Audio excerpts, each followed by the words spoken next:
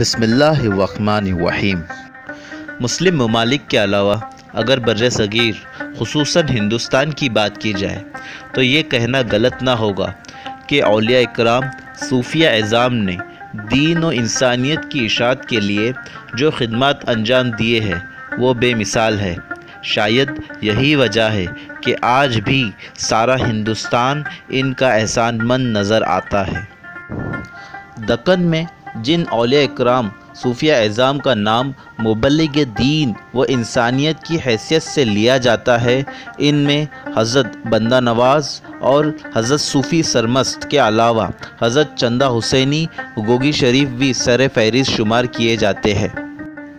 رئیس الاولیاء، پیشوائے اصفیاء، قطب دکن، رہبر دین و ملت حضرت سید شاہ جلال حسینی المعروف چندہ حسینی قطب گوگی رحمۃ اللہ علیہ کا سلسلہ نسب 24ویں پشت سے حضرت علی کرم اللہ وجہ کریم سے جا ملتا ہے۔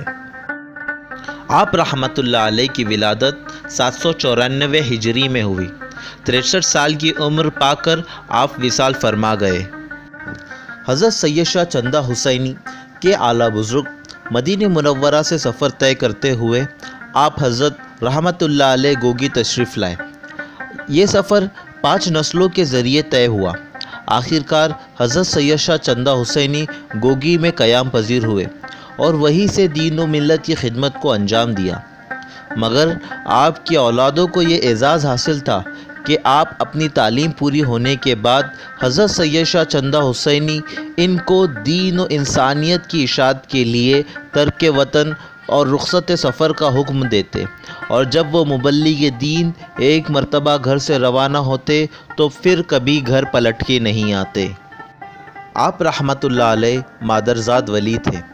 پیدائش کے وقت آپ کے جسم مبارک سے تہبند یعنی لنگوٹ بندھا ہوا تھا۔ آپ کے ولادت کے دن قطب دکن حضرت خواجہ بندہ نواز بعد نماز فجر بہت دیر تک آسمان کی طرف دیکھتے رہے۔ حاضرین مجلس کے سوال پر آپ بندہ نواز رحمۃ اللہ علیہ نے جواب دیا کہ حضرت امام حسین کی اولاد سے ایک لڑکا پیدا ہوا ہے، جس کی خوشی آسمانوں میں منائی جا رہی ہے، اس کا میں نظارہ کر رہا تھا۔ حضرت سید شاہ چندہ حسینی رحمۃ اللہ علیہ جب بندہ نواز گیسو دراز رحمۃ اللہ علیہ سے ملاقات کے لیے گلبرگہ تشریف لے گئے، حضور بندہ نواز نے کھڑے ہو کر آپ کا استقبال کیا۔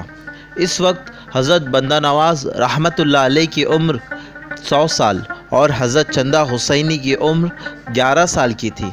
حضرت بندہ نواز کے اس عمل کو دیکھ کر آپ کے مریدین نے تعجب کا اظہار کیا۔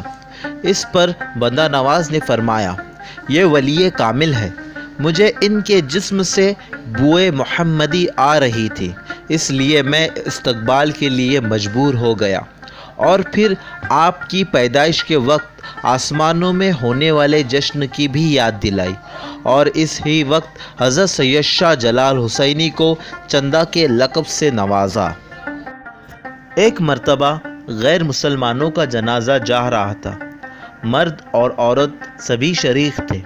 جنازہ جب حضرت رحمۃ اللہ علیہ کے سامنے سے گزرا، ایک عورت روتی ہوئی آپ کی خدمت میں حاضر ہوئی۔ آپ نے اپنی عادت کے مطابق اس عورت کو سدا سہاگن رہنے کی دعا فرمائی، تو وہ عورت بڑے تعجب سے آپ کی طرف دیکھتے ہوئے کہنے لگی، یا چندہ حسینی، وہ جو جنازہ جا رہا ہے وہ میرے ہی شوہر کا ہے، بھلا میں کیسے سہاگن رہ سکتی ہوں؟ یہ سن کر حضرت سید شاہ چندہ حسینی نے اس عورت سے کہا، جا اس لاش سے کہے کہ چندہ حسینی بلا رہے ہیں۔ تو اس عورت نے جنازے کے پاس جا کر حضرت کے واسطے سے کہا، تجھے چندہ حسینی بلا رہے ہیں۔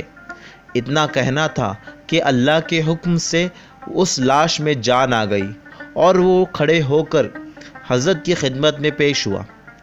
اس شخص کی نسل آج بھی جاری ہے اور حضرت رحمۃ اللہ علیہ کے سندل اور عرس کے موقع پر ایک اہم خدمت انجام دیتی ہے۔ اللہ رب العزت سے دعا ہے حضرت سید شاہ چندہ حسینی کی اولادوں کو ہمیشہ آباد رکھے اور ہماری آنے والی نسلوں کو حضرت سید شاہ چندہ حسینی کی غلامی میں شامل فرمائے۔ آمین۔